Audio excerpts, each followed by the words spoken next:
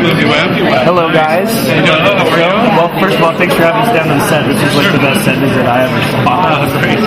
Now, the one thing you guys are doing is you're actually allowing fans to see what Jason does in his time off. Isn't that true, kind of what he's doing and how he's getting around and all of that? Yes, we do show a glimpse of that. We thought that that was important because in some of the later films he's popping up all over the place and it feels very supernatural. We wanted to keep the movie real. So we created a little bit of mythology as to how he gets around and pops up.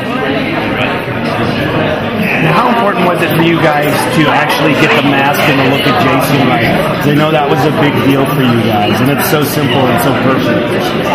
I would say virtually nothing was more important than that.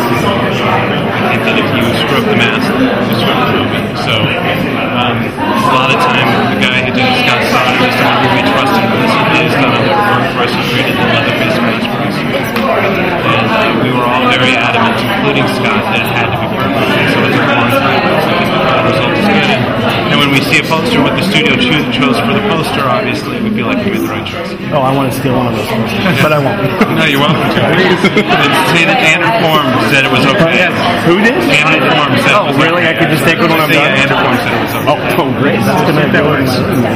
So, now, you guys aren't going as dark as you did on Texas Chainsaw. You guys actually are bringing a little bit of humor into this one. Is that correct? To be very clear, we are bringing in humor in terms of the kids and what they're doing. There's no campiness when he kills. That's as brutal as Texas Chainsaw. There's not necessarily any torture necessarily, but it's very brutal.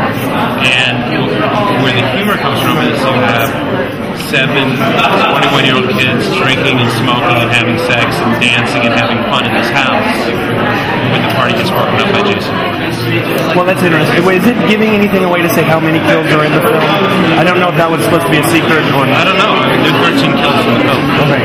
Now, some of these kills actually play to what we've seen in the previous films, right? Did you guys kind of play an ode to what we've seen? I would say that some of the kills are reflective of what happened in previous films, and then we turned them. We put our own spin on it.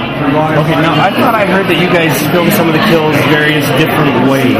Is that true? And like on the DVD, you're going to be able to like pick which kill you want to see. There's two kills that we've done that with, but that's all. But how is that going to work when on the DVD comes out? Are fans going to have a chance to interactively choose which kill they want to see? Yeah, I mean, they are telling us that that's the way they're going on the DVD. I mean, we haven't even seen the film yet because we just finished shooting 5 weeks ago. But that's what the studio was saying, that we're going to have something interactive with on the DVD. Now, a lot of the fans want to know, are you going to have a special like midnight showing like they're doing with a lot of films? I mean, this would be a really special one to have. Are you guys planning anything like that? We'd love to. Please come. Honestly, we would love to. Yeah. It'd be great. It'd be a lot of fun. Okay. Well, thank you so much. Oh, thank you.